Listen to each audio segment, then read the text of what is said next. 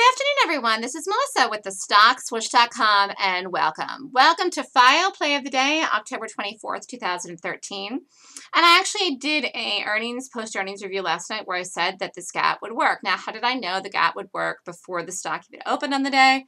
Because I know how to rate stocks. I know how to qualify gaps. I know the directional bias for the gap and if it's going to work or fail. And that's how it's done. And this played out. I actually think that you could still be in this. This could have given $9.25, $9 today. I'm not in this anymore. But honestly, this could go and break again. This could really go and break again. Just look here. It's not even rallying. I mean, it's just absolutely not even rallying here. It's just one of these things that is just going to keep going. So possibly $9 today on this file. Really, really nice gap. So I saw this last night. Last night it was right around here gapping down. And look where it opened this morning. It opened this morning at 10:30. It opened $2 where it was even last night. But even here last night I liked it to break. Lots of things going on in this today.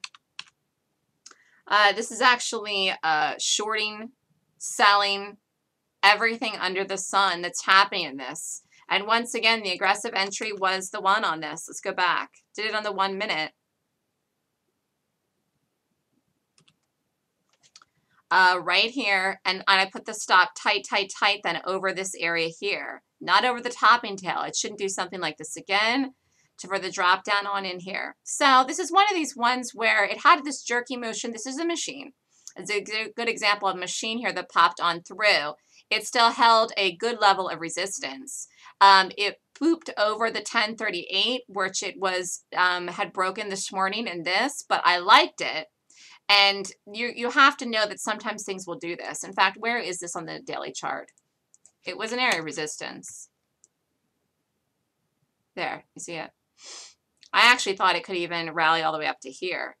I would have shorted this today no matter what it did. The only way I would not have shorted this today is if it would have done a reverse swoosh, which it didn't do, and I knew there was no way it would do that. Here. It's a nice trade.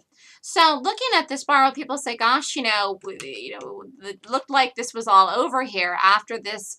But this is a bullish gap, and it's a big bar. This is a $3 plus bar that happened back here on September 9th, and it ran over this gap too. And people say, gosh, this is done now. This is done. It's going to recover. The stock's going up. It ran all the way up here, but you see that all this did was retrace into resistance. This is why people say, gosh, gaps fill themselves. No, they don't. They do not. That every time something looks like a gap fill, it is a rally into resistance if it's a short. If it's a short that fails on the day. But anyways, this wasn't a short anyways. This was a gap up. Would I have bought this? No, absolutely not. Not in a million years. As soon as I saw this, I went back and looked because I had shorted this. And then I wondered, but you know what? You don't buy this. And there's nothing to do here. You just don't do anything. And I was expecting it to do exactly what it did today at some point. So, all of this here is short covering. It's short covering that happened. And some people bought in here and they got hurt.